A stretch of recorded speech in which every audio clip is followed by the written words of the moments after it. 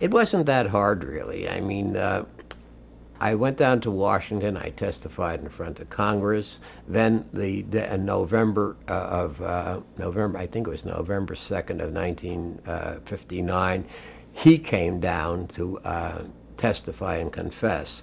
It wasn't like it's shown in the movie, incidentally. I didn't have to sneak between anybody's legs to get into the hearing room. I had a pass, of course. I was a guest there. And he came in. He came with a lawyer named Carl Rubino, I remember, and he read a long statement, and he just didn't pick himself up like in the movie and walk out. They asked him questions for like a half hour, but all the encomiums that were heaped upon him, all the praise and everything, were actual quotations that were taken from the record. Stuff like, "This is the most soul-searching confession I've ever heard in my life," and stuff like this. I sat there absolutely flabbergasted. I couldn't believe that these tribunes of the people were actually saying stuff like this after the man confessed to having been part of the fraud. You know, it took him 3 years to finally get around to confessing it, you know, because, well, I shouldn't say 3 years, because actually this, from the time of the district attorney took this, it was over a year, and during this whole year's period, he kept insisting, well, maybe he was giving the answers, but I wasn't. And he did appear in front of the grand jury. I've seen, you know, films of it and so forth.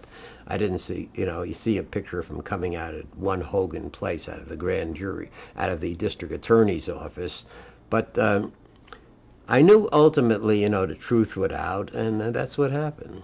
My relatives sort of, for a little while, treated me like a pariah, you know, that I had given the family a bad name or something like that. But it's c'est la vie. I mean, it's the way it was.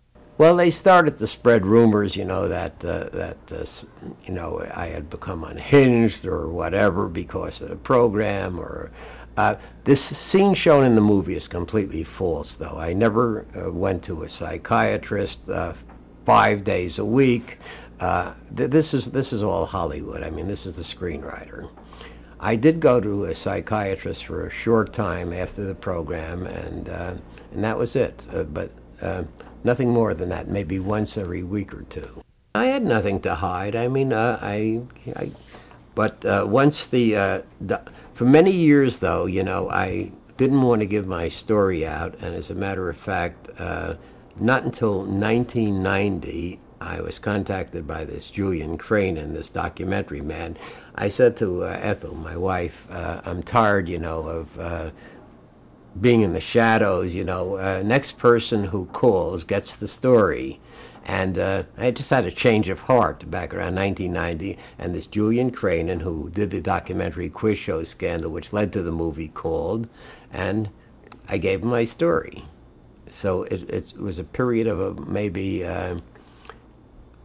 20-something years in between me being on the show and me finally deciding to give the story.